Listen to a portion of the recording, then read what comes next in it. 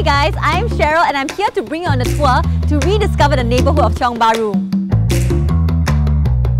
Okay, so do you know the opening film of last year's SGIFF, Tiong Bahru Social Club, was actually shot here in Tiong Bahru. And the reason why I chose this place is because when Roy and I were dating, we used to frequent Tiong Bahru a bit more often because it's known for its hipster cafes, its nooks and corners, and I like its mix of old and new.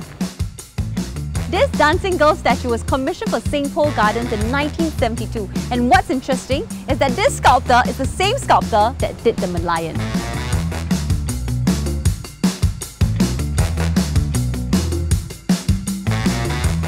Merci Marcel was opened in 2017 and it paid homage to its Tiong Bahru neighbourhood by keeping its exposed bricks, its exposed grills, so it's got a really nice rustic vibe to it.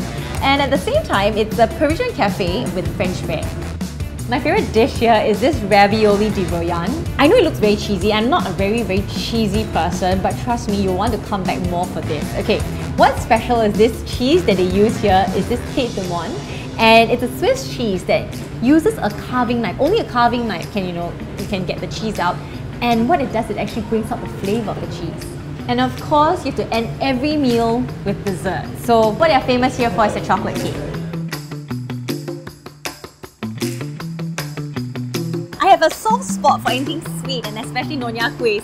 So we're here at Galicia Pastry, which has been here since the 1970s. And they're now owned by 4th generation owners. So they have a variety of things from cakes, bakes, kuehs, cookies, and I really wish you can smell what it's like inside because it smells so fresh. Okay, let's go! One kueh lapis, one kueh salad, one lemper ayam. I knew of Galicia Pastry because a friend of mine who used to work here, he ate the kueh dadar for lunch every single day. So I was wondering what's so nice about this kueh dadar. But it's actually really very special because the filling inside is not the usual brown gula melaka, but it's white in colour. So what's in the books is an independent bookstore and they have a ton of children's books and illustrations.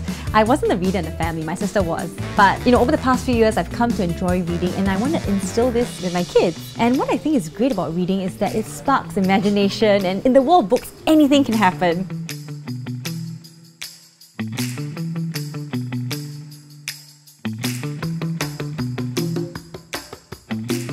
Tiong Bahru Yong Tau Foo opened in 1989 and they make the Yong Tau Foo fresh daily.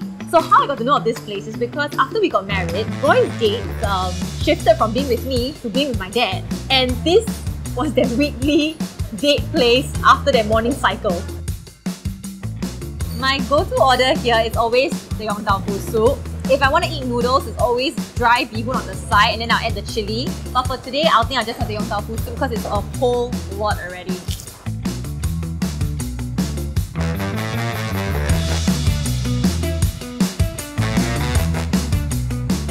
We're now in a floral studio called Wonderland Botanicals that's housed within Nana and Bird. It's a very quiet and therapeutic space that I'm really happy to be in, because with all the hustle and bustle that's outside, right? Here it's just like a little haven. And Wonderland Botanicals, they actually have a floral subscription whereby they send flowers and the vase to you weekly. So you don't have to keep vases and you don't have to worry about going to buy flowers, but they send it to you. So with me today is the creative head of Wonderland Botanicals, Melissa. Hi, thank you for coming. Thank you. So what are we going to be doing today? So this is one of the vases from our subscription service and it's in the range called the Garden Picks. We're going to do a very simple casual floral arrangement today and we'll go straight together. Yes.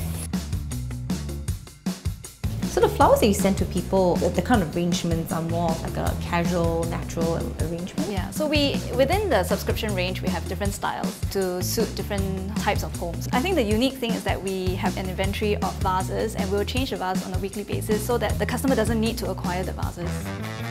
So Melissa, I heard that you host workshops here too. Yes, we do the workshops in the floral studio in Tiong Bahru and we can hold for a group of 5. So we have had workshops for 4 friends and it's been a blast really over Christmas. We will start holding workshops at the end of February and onwards. Okay, and I will sign up for them. I will look forward to that. Okay.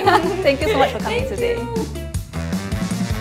Thank you for taking this tour of Tiong Bahru with me. Hope to see you soon.